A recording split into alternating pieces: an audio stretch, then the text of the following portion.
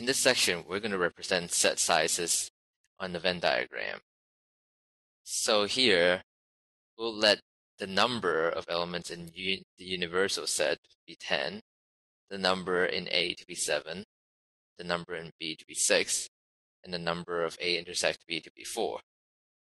When you're working out set sizes, you always want to start from the middle.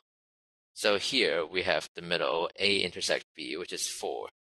So A intersect B is this middle area here. So that's 4.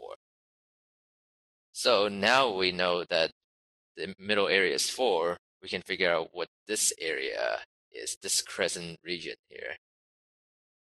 Since the number of elements in B is 6, so this is entire B has 6 in it, and the 4 is over here.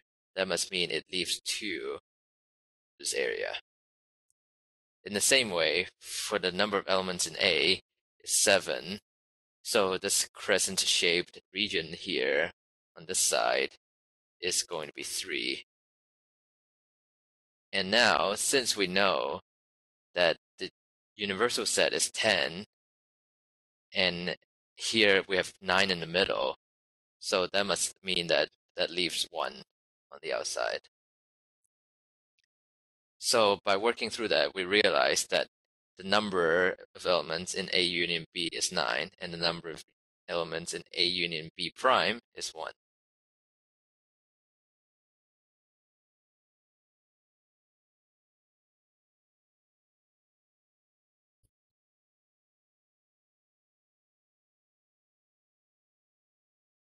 Here's a useful formula to use. It's called inclusion-exclusion, but you don't really need to know the name.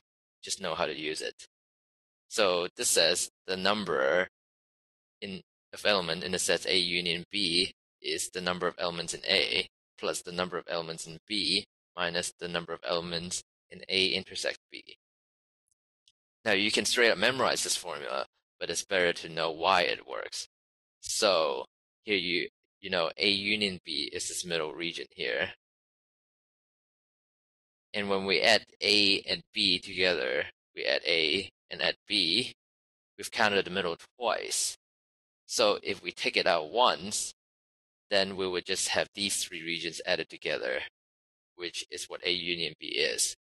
So you count the middle twice, you take it out once. That's how this formula works.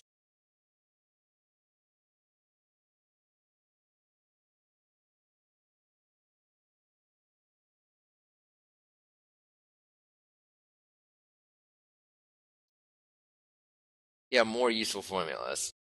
The number of elements in A plus the number of elements in A prime is the number of elements in the universal set. So that's just simply any set and its complement will add up to the universal set. And here you have the number of elements in A intersect B plus the number of elements in A intersect B prime is the number of elements in A. And here you can see A intersect B is this middle region here, and A intersect B prime, which is the A without the B, is this crescent-shaped region here. So when you add this region and this region together, you have the entire of A.